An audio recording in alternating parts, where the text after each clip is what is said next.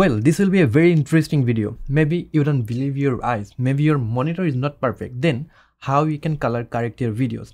Today we are going to learn how you can read waveform and vectorscope in Adobe Premiere Pro, so that it doesn't matter if you don't have a expensive monitor that has a accurate color, but still you will be able to read the color accurately using vectorscope and waveform. So how you can do that? Let's learn it. Hey guys, this is James and welcome to another Adobe Premiere Pro tutorial. Before starting the video, I will highly recommend you and suggest you to subscribe to this channel to get more Premiere Pro related video just like this one. So here I have already opened the project that we have made earlier. You can just download the project from the description link, and if you open the project, then you will have the exact same preview, right?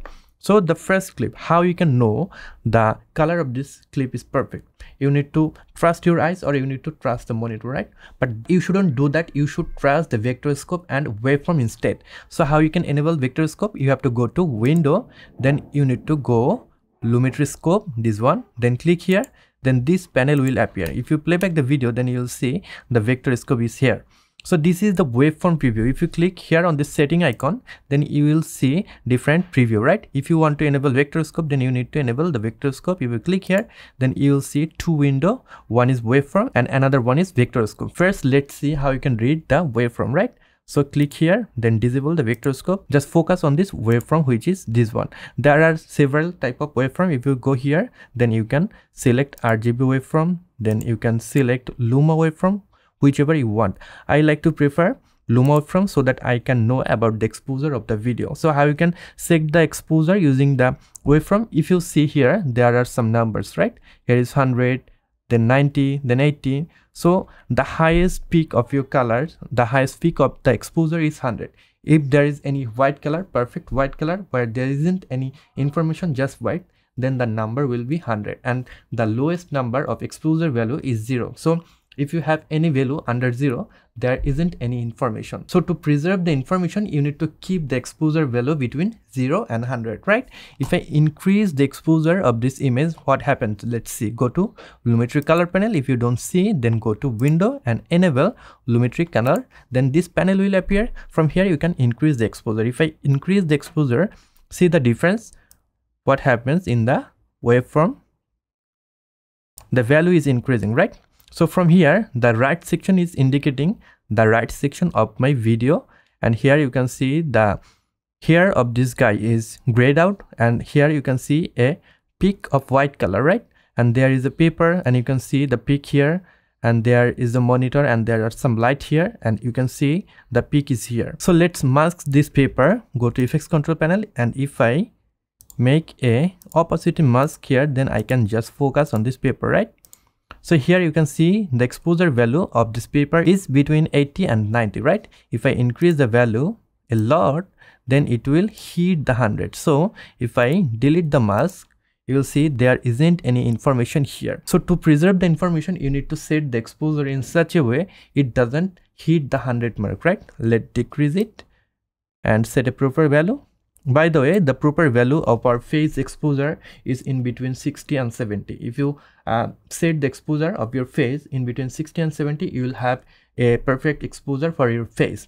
So let's see how we can do that.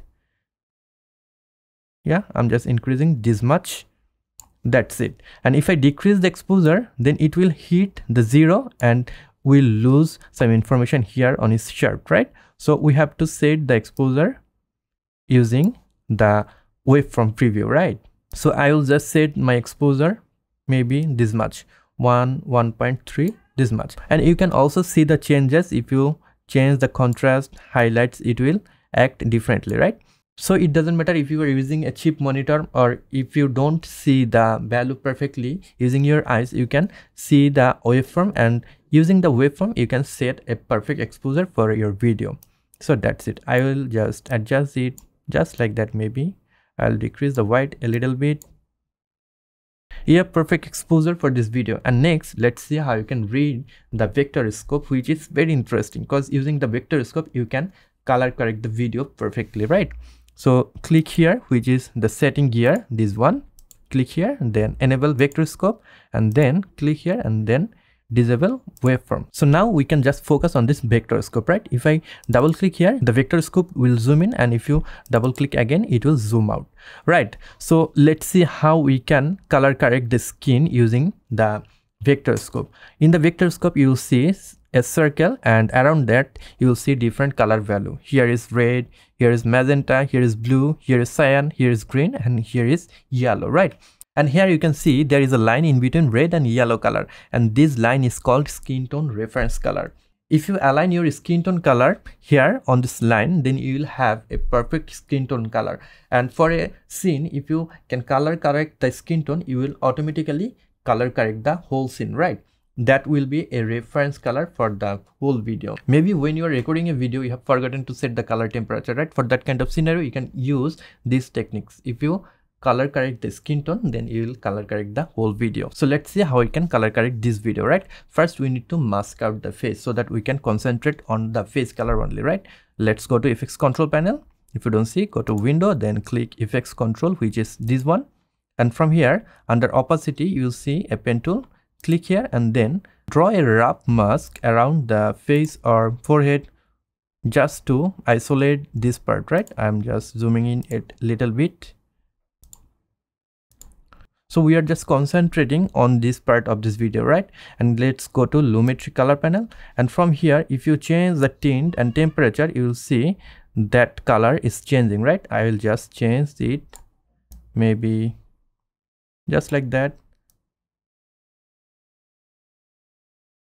Perfect. And now if I delete the mask, you'll see we'll getting a perfect skin tone color for this video, which is very handy. If you don't have any reference point, then you can color correct the video just like this one. Again, if we go here, if we see the Lumetri color, we can just increase the contrast, maybe. Then we can increase the saturation a little bit. And now if you isolate the skin tone, then go to Lumetri Color, and from here you can perfectly set the skin tone and you will have a perfect skin tone color, right? I'm just deleting this one. So here is the skin tone color is looking great. This is the technique that you can follow to color correct the video perfectly. And again, for this video, if you want to set the exposure perfectly, you need to go to waveform preview, disable the vector scope, and from here you can see the exposure is not correct. If you go here, Lumetri Color, then you can increase the exposure. Then you can increase the contrast a little bit. And here you can see the exposure is not hitting 100, but we are getting a perfect preview of this video. This is the way, this is how you can read waveform and vectorscope, and this is how you can utilize those two tools to color correct your video perfectly. So that is all for today. I hope you have enjoyed this video. If you have enjoyed this video and learned something new from this one, then you can give me a thumbs up. If you're new to this channel, want to learn Adobe Premiere Pro video editing, then you can subscribe to this channel to get more video just like this one. I'll catch you guys on the next one. Until then, goodbye.